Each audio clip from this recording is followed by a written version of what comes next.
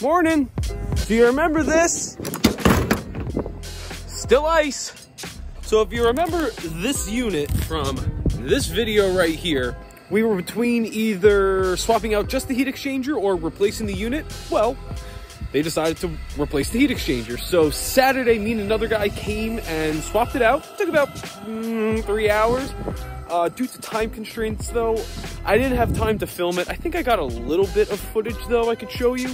But either way, when we got it installed and tried to turn it on, a couple problems with the inducer. It wasn't firing right away, so couldn't finish it on Saturday.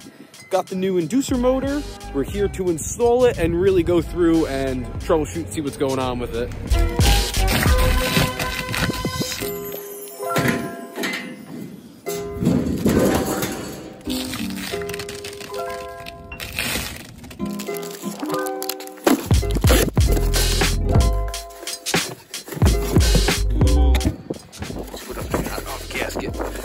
Probably don't want to break that.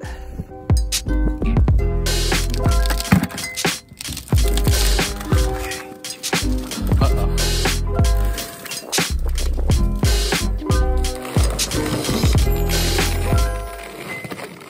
Okay, I have my fun.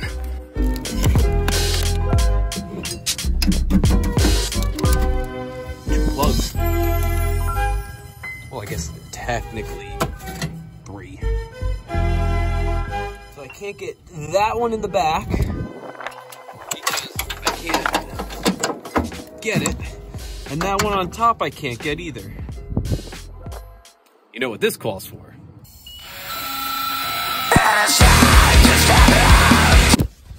Nah, I'm just kidding.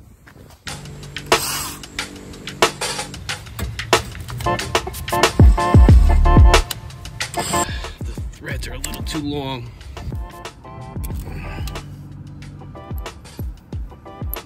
Maybe kind of leave it like that. We'll see. Caught it. Got it! And now for this one.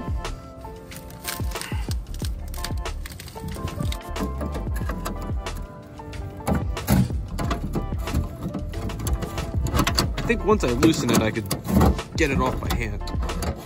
Or just... so soft. Tell me there's one more.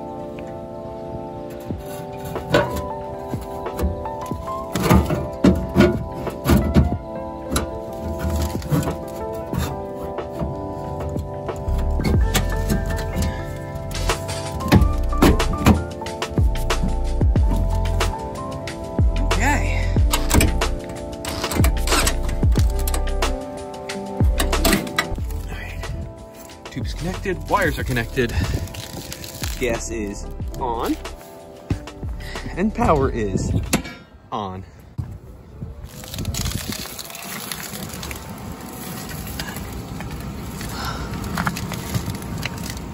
Inducer is running.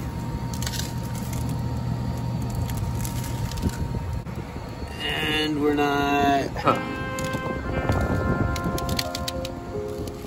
Why are we not sparking? So I've got power across the transformer, but not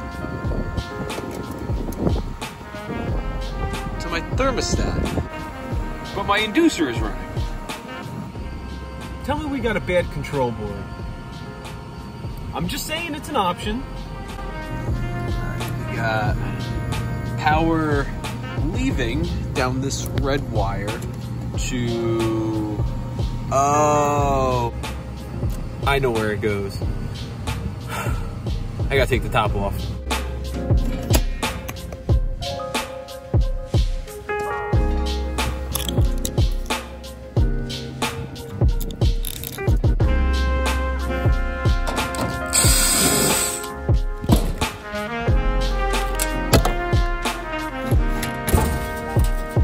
There you are. Let's do this instead. We work like gentlemen.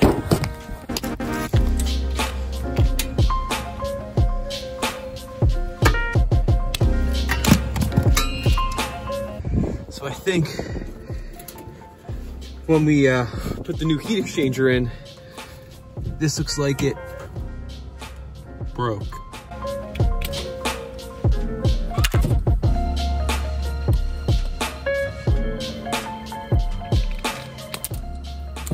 This is what we call in the industry temporary permanent.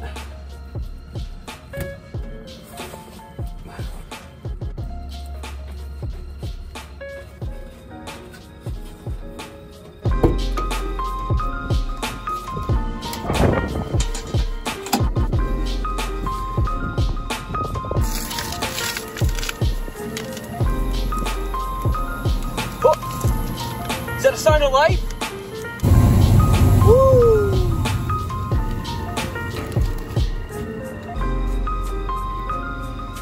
Okay, let's button everything up really quick. As of right now, the smoke is a little concerning, but it's probably just the oils in the heat exchanger. I'll turn the inducer on and let it kind of blow itself out.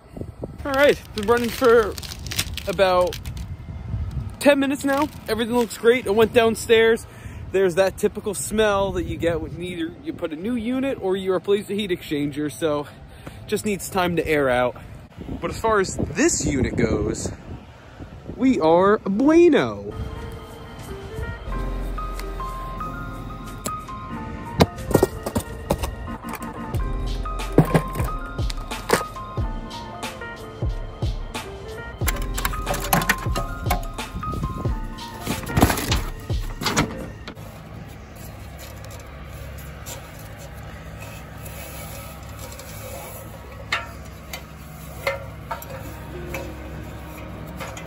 Not a bad job to start off the morning.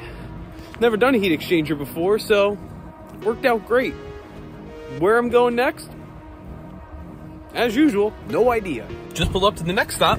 Didn't want to jinx it in case I got pulled off, but this is the building I was talking about that has the giant chiller in the basement. Well, it's not really a giant chiller. I'm sure some of you guys have seen bigger, but big to me. You see this? Just looks like a regular cast iron pipe, right? We'll see when we go inside.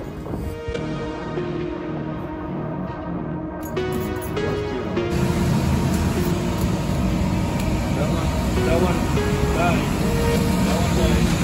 This one's dead? Oh my God. Yes.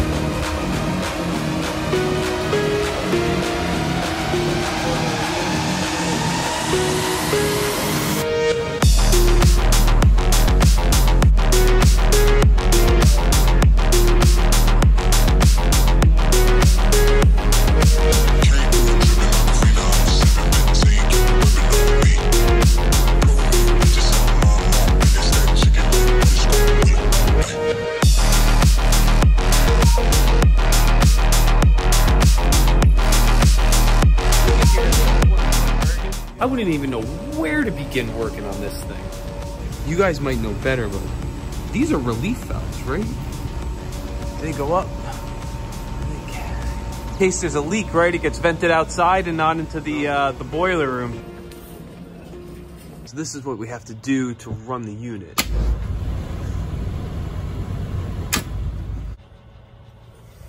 kind of just an on-off switch. It's a big air handler. Okay. Huh. Nice cover. So this is...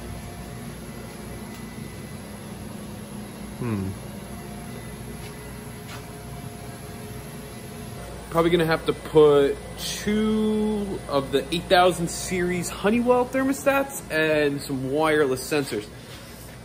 I just hope it makes it through the cinder block. Pretty cool. Not for me. I wouldn't even know where to start working on that chiller. I don't know. I don't want to know. I'm not pretending like I know. All I know is I just got to Johnstone.